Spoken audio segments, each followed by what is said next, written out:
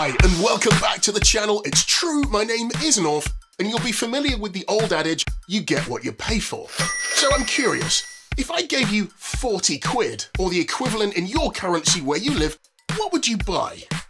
Would it be a Bluetooth speaker, a squeaky balloon dog, a mini food processor, or 2 pairs of Darth Vader slippers, a pair now and a pair for later? Prices were correct and accurate at the time of recording this video. However, if you did have 40 quid and you were in the market to get a new dynamic microphone, the name Fifine should spring to mind. Why, I hear you ask? Well, as is customary on the channel, strap yourselves in and let's find out.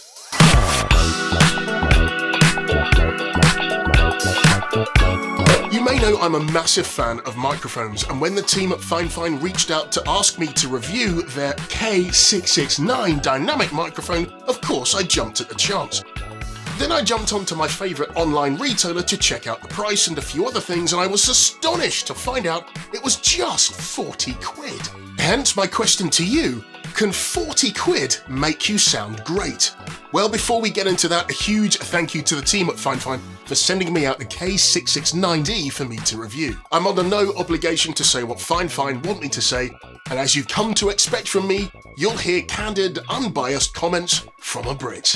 I'd obviously like to say that we're getting a really good deal from the team at Fifine, who have been in the value tier microphone business since 2009. However, I want you to be the judge of that. So find a quiet spot, plug in some headphones, as I want to cut to the chase and share how this microphone sounds straight off the bat. And then we'll compare it with a few other of my go-to microphones. We'll come to the other important bits a little bit later. None of my usual post-processing will come into the fore, just the raw sound output from this microphone.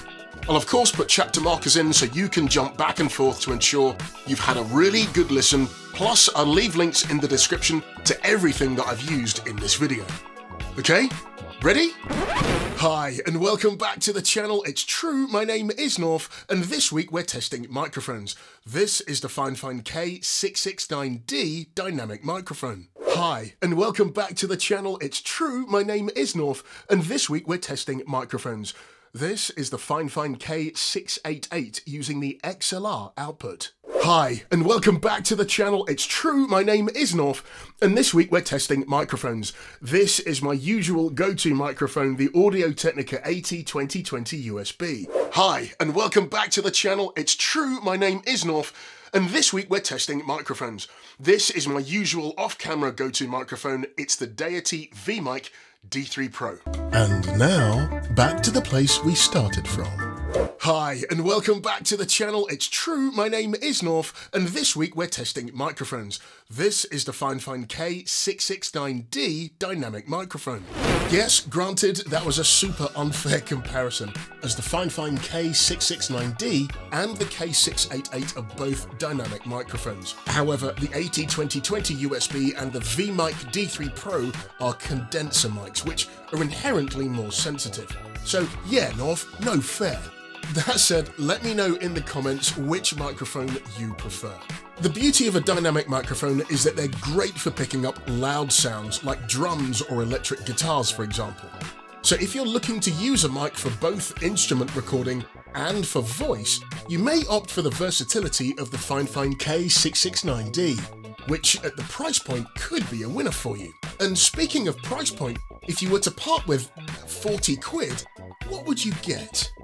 It feels like Fifine has taken the minimalist approach for the K669D. The packaging looks and feels akin to other microphones in their range, examples like the K678 or the K690. On the outside of the box are only a few references to the attributes of the K669D.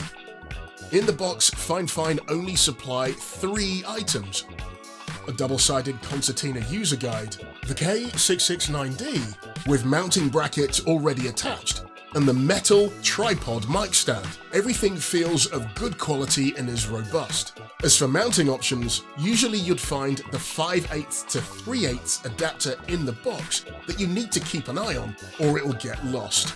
Fifine have changed the game here by integrating the adapter screw with a built-in 3/8 to 5/8 thread.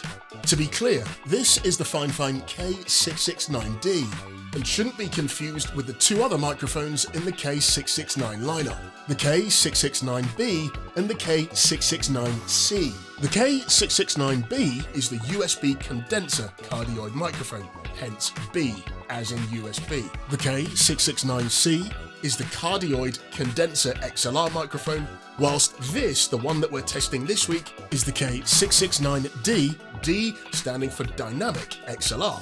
Checking out the specs, the K669D is a cardioid polar pan, meaning it will pick up everything in front of the microphone and reject at the side and at the rear of the microphone. The frequency response is 20 Hz to 20 kHz, so that should be good enough for anything that you want to record, particularly instruments, and it has a signal to noise ratio of 78 dB. The build quality, as I said, feels good, and it comes in at a weight of 640 grams, or just over 1.4 pounds. Design-wise, I'd say that Fifine have been inspired by that of the Audio-Technica AT 2020 series. However, both microphones have a different address profile. The Fifine K669D is a top address microphone, whereas the AT 2020 series is a side address microphone. If you've been following the channel for any time, you may notice that I prefer to have a microphone that's out of shot. That's just a personal preference. However, given that we're putting the Fifine K669D through its paces, I've created this video a little bit differently. You're also in my familiar, partially acoustically treated 6x6 box I playfully refer to as Tight Spot Studios. Now let's get to the elephant in the room. As I said, this microphone where I live is 40 quid, or a very similar price in the currency where you are. However, there are some other things that you need to consider if you're looking to pick up this microphone and to get it to work. Removing the boom arm from the equation, you'll need an XLR cable and you'll need an audio interface. I'm using the WBC 3-meter XLR cable and the Universal Audio Volt 2 audio interface. Be sure that you factored in these two elements as well as your 40 quid for the Fifine K669D. If you already have an XLR cable and an audio interface, you could be in for a bit of a bargain. If you're looking to up your microphone game, I would seriously consider this microphone. For me, I think this microphone sounds really good and well balanced and makes me sound like a YouTuber in Tight Spot Studios. If I was looking at picking up a microphone, a brand new dynamic microphone for that matter, for the price of 40 quid, I would seriously consider the Fifine K669D. Actually, to be fair, I'd probably look at two of them. That said, I'm keen to hear what you think about the performance of the Fifine K669D on my voice. Actually, which of the samples did you prefer? A. Hi, and welcome back to the channel, it's true, my name is Norf. B. Hi, and welcome back to the channel, it's true, my name is Norf. C. Hi, and welcome back to the channel, it's true, my name is Norf. Or D. Hi, and welcome back to the channel, it's true, my name is Norf. Let me know in the comments. And whilst you're there, you may know that I'm a big fan of the number 3, so if you would, please do 3 things for me. If you like the content, please do give me a thumbs up. Also, be sure to subscribe to the channel if you're not yet subscribed, and hit the bell notifications so you don't miss out on future reviews and brand new content. Again, thank you for choosing to spend your time here, and you may be interested to check out one of these videos next, which I think you'll enjoy. I'll see you next time.